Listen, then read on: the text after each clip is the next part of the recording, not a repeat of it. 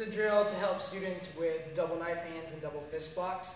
A lot of them, when they prep, they just kind of throw their arms back. So you can do it kind of like in the yellow belt form, especially if you're working with yellow belts. So you have them start at your knee, okay? Then you have to reach back. You have to touch the cone without knocking it off the focus pad. So you have to reach and then step out and do a double knife hand, or reach. Woo! Don't do that, okay? So have them reach and then step out, double fist block.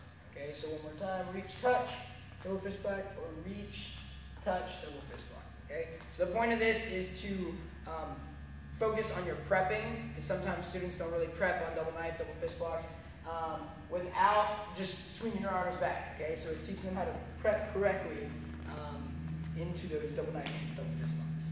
Okay.